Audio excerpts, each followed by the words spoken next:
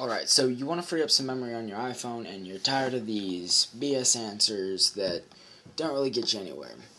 And you're probably watching this because you keep finding those.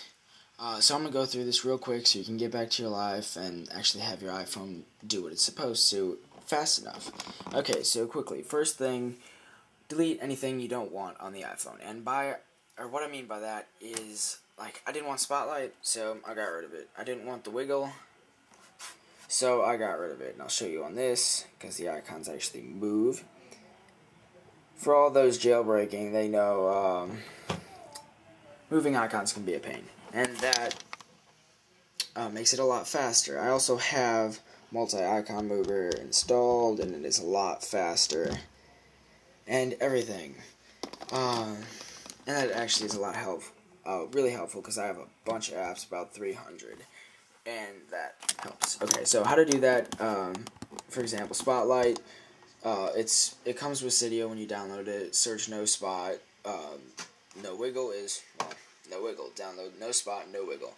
Also, if you want to make your iPhone even faster,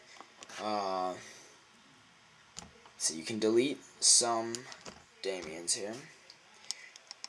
Now, before you do this, I recommend you back up your Launch Damiens folder with SSH or iPhone Explorer, anything like that, Windows or Mac. Just back it all up because you don't want to screw yourself over. To know what to delete here, there is a website, and I'll show you that real quick. iPodTouchFans.com. Here you go. There's a big warning. Just read all that, read all of it, scroll down, and you'll eventually get to Save Damiens. You can delete all of these. They don't affect your iPhone. Just delete them all. I did. Nothing's happened. It got a lot faster, that's all. And these are the conditional ones, like Spotlight here. You delete that one, and it gets rid of the Spotlight functionality. Disable Spotlight search if removed.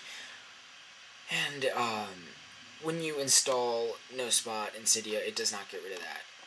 So that would be helpful. And just read through all of these, see if you do use these or not, and delete them. Do not delete Leave Alone Damiens, because that will mess up your iPhone.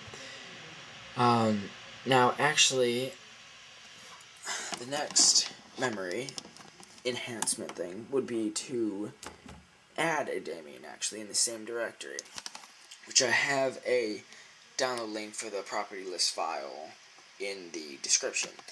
Now, also, what you need to do is download SB settings from the Cydia.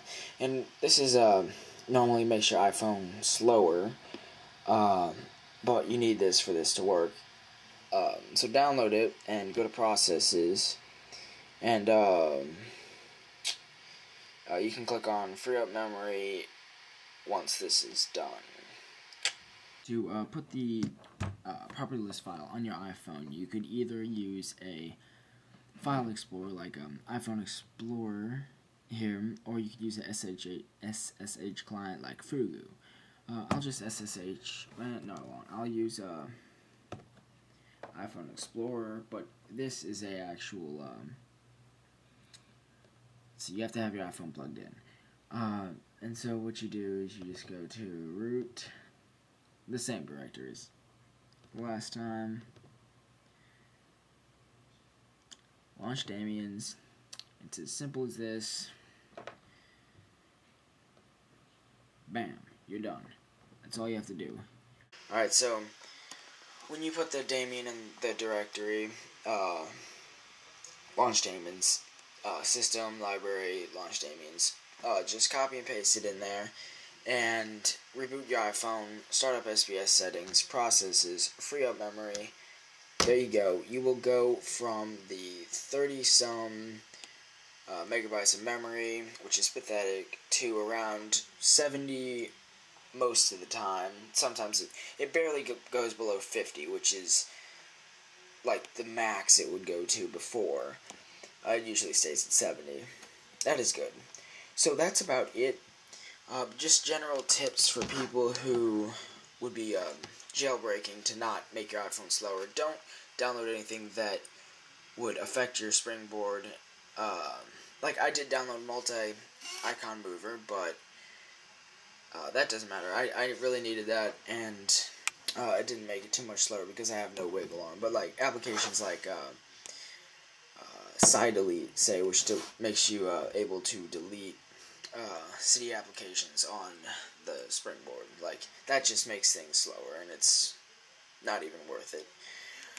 So that is it. Thank you very much for watching, and please subscribe.